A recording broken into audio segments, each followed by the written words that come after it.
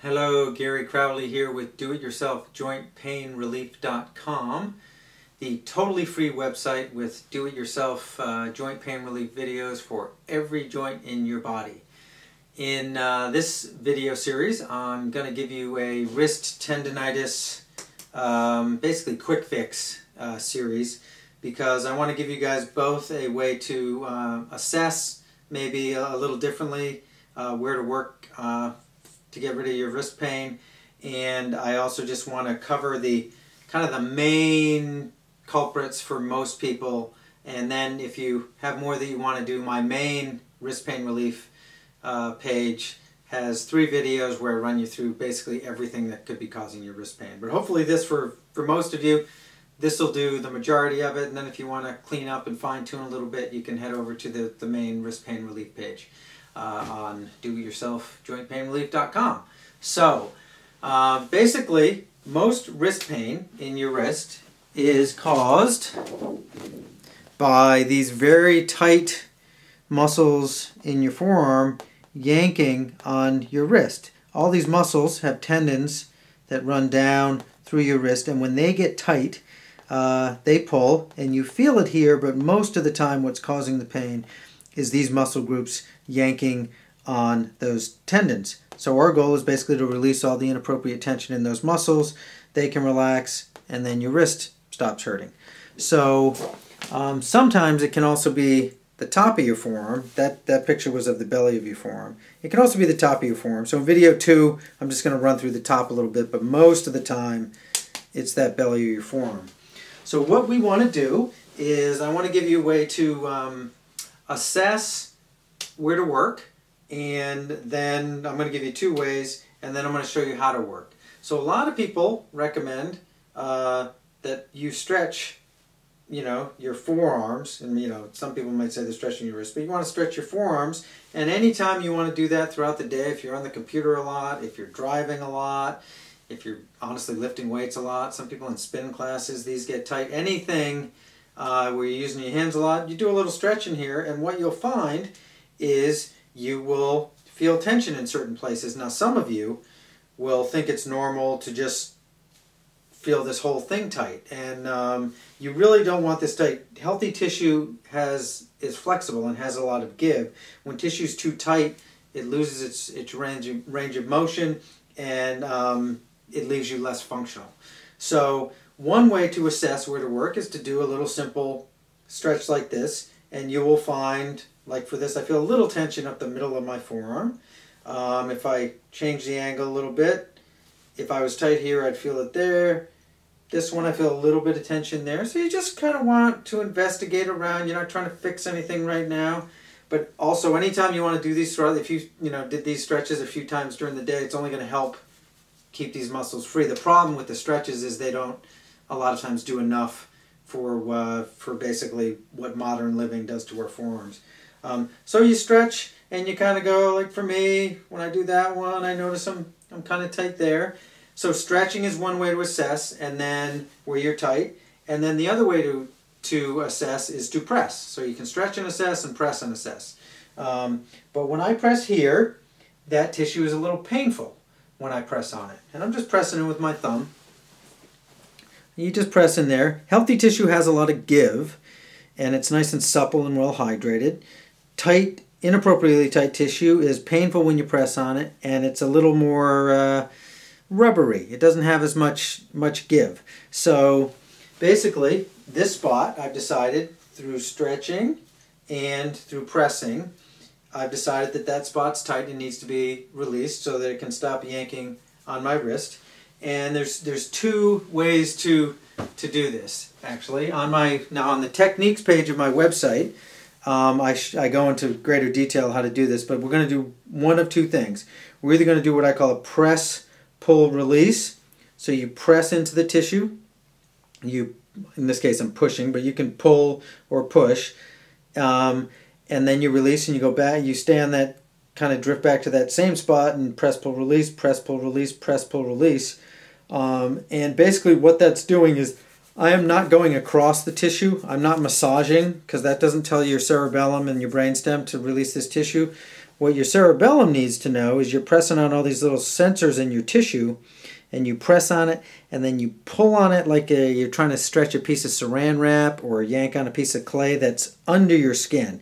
So you're not going across your skin, you're on the same spot of skin, and then you're pulling, and you're going back and you're pulling, and you're going back and you're pulling. Now I do this with my fingers, I do it with my thumbs, and you can do that. Now the other technique is to do what I call a press, hold, move technique, where on that same tight spot you can press, and then you want to make that tissue function under your basically pressure. So I'm pressing on that tender spot, and then you have to find now in these forearms, opening and closing your hand, moving your wrist will basically generally access anything that's tight in here. So for me, opening and closing doesn't do that much. If I was over here, that big deep muscle there, that's a good one for opening and closing. But here, actually I get a little more movement and I get a little more action in that muscle I'm pressing on by moving my wrist up and down. So you just want to investigate. After you find a tight spot, you want to, either if you just do the press, pull, release, you don't have to figure out how to move it. But I like to do a little of both. Your brain sometimes likes a little variety when you're communicating with it, so it doesn't get bored with the same monotone message. So I'll do a little press, pull, release, and then I'll do a little press, hold, move, and I'll do, that gets it a little bit too. I'll do different things. I'll try and, mix it up a little bit, but as that tissue becomes less tender and more supple, some people can feel when it lets go. I can, because it's what I do for a living. But if nothing else, it becomes less tender. And then you move on to another spot. Now you can move down a ½ inch, up a ½ inch, over a ½ inch. Like there's actually, now that didn't quite show up in my stretching, but this muscle at that level right there is pretty tight. And so I'm press, hold, move.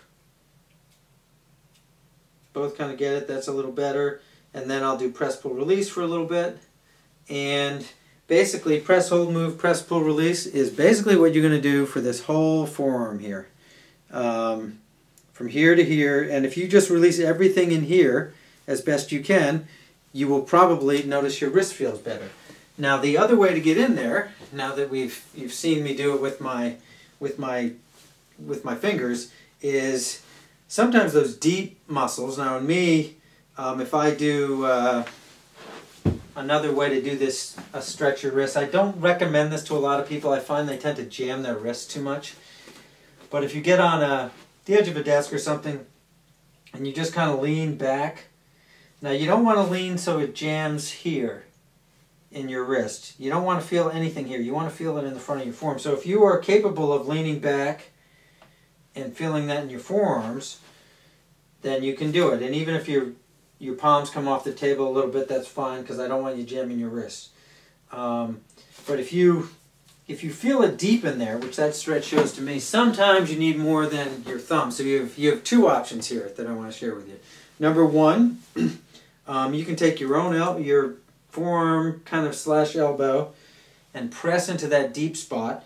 And now you can do a little bit press, hold, move, but it doesn't really work as well with your elbow. So you want to do a press. The press, pull, release doesn't work as well with your forearm. So you kind of want to do a press, hold, move, and you just find tender spots, and you'll find you can get in here. I'm just basically using my body weight and kind of the last inch of my forearm, and that actually feels kind of good. That tissue's tender, but that feels good when I do it. If you just, for all you computer jockeys, gosh, if you did this at the end of every day, your hands, even you super moms with your hands on the steering wheel all day, that's a great way too. Now the other thing you can absolutely do is if you have a friend who is willing to press their two thumbs into that deep part of your forearm, or honestly, if you have a friend that's willing to listen to you and you say, yeah, I need you to press there, and they take both their thumbs and they press in, and then you just do basically a press, hold, move while they press on it. If they're talented enough, you can teach them to do a press, pull, release. But that, if you can trade off with someone, you can get a lot more done in less time, because you're just doing all the letting go and they're taking all their energy and applying the pressure.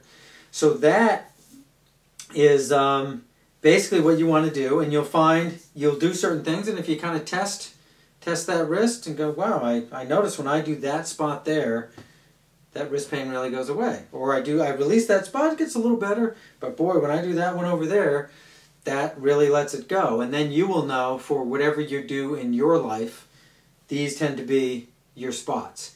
So again, you can stretch and assess, you can press and assess, and basically healthy tissue doesn't hurt when you press on it.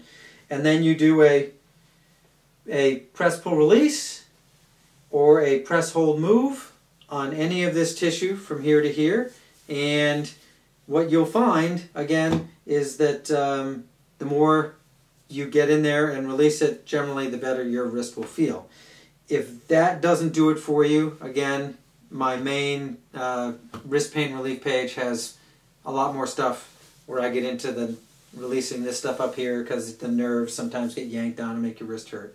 But hopefully for most of you, this will do most of it. But next video, video 2, because I don't want this video to be much longer, I'm just going to get into releasing the top of this forearm, because a lot of you people who mouse a lot, and I've been guilty of this, sometimes I end up getting these muscles too tight and I just need to release them, and then my wrist doesn't hurt anymore.